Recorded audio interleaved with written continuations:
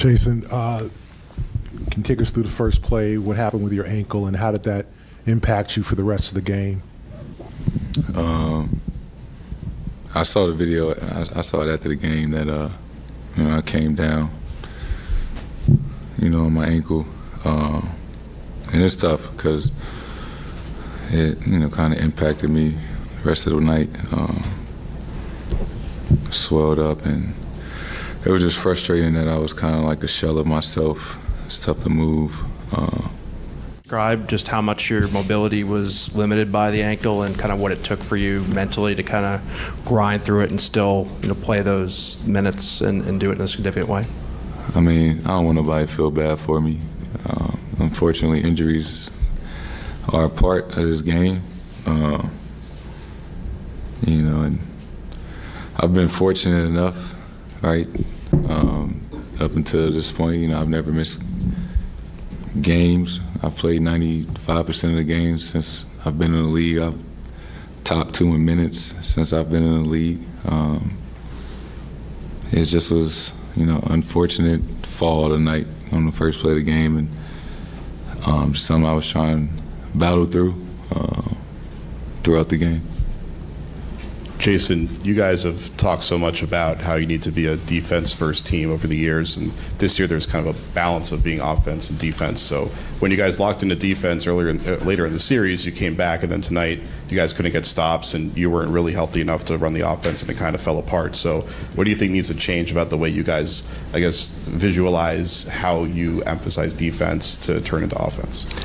I think, we're at our best when, I think these last 3 games, besides tonight, when we really honed in on the defensive end, we showed how special and good that we can be as a unit. And, we didn't shoot the ball necessarily well, but, that's part of being in this league. Offense fluctuates from night to night, but, defense can always, for the most part, maintain. Even when you miss shots, you still got to lock in on the defensive end. And, even tonight, they had 50 points at halftime. Obviously the game got away at the end. But, defense is obviously extremely important. Jayson, you've had a lot of success with this group in the last few years. This year in particular, you guys were, considered title favorites coming out of the first round here. Does this make it sting a little bit more, knowing, the golden opportunity you guys had here after coming so close last season? Yeah, it's tough. It's as simple as that. It's tough, right? You made it to the conference finals again, and so close to getting back to the finals and giving ourselves another chance. And yeah, I mean, as you would expect, it's tough to lose.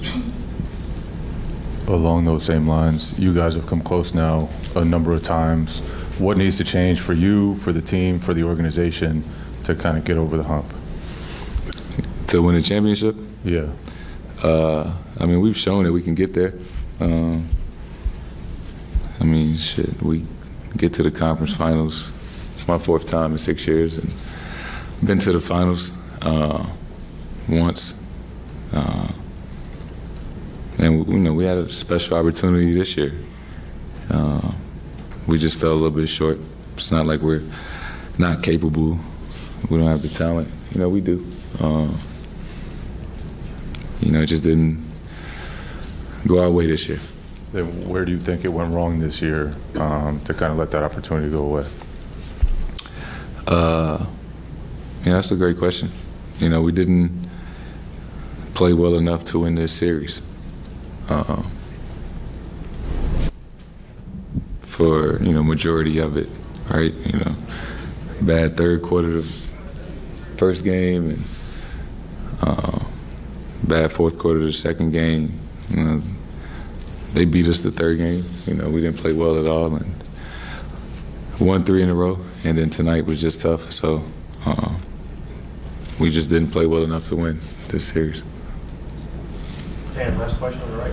Jayson, how would you, with that said, how did you look at Joe, who had a tough start, obviously thrown into that position as the interim, and then you guys grew as a team? How would you look at what Joe was able to do with you guys all season, and as you went along, grow with him?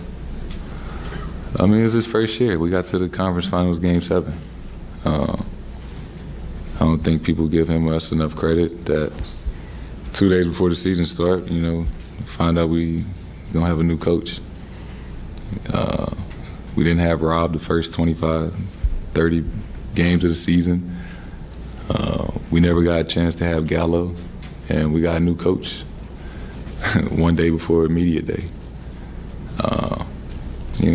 That was an adjustment, and we all figured it out. Obviously, we wanted to win a championship. Didn't happen, but I think Joe did a great job. We won 50-some-odd games. We got to Game 7, conference finals. Obviously everybody can be better, learn from this. But I think Joe did a great job this year.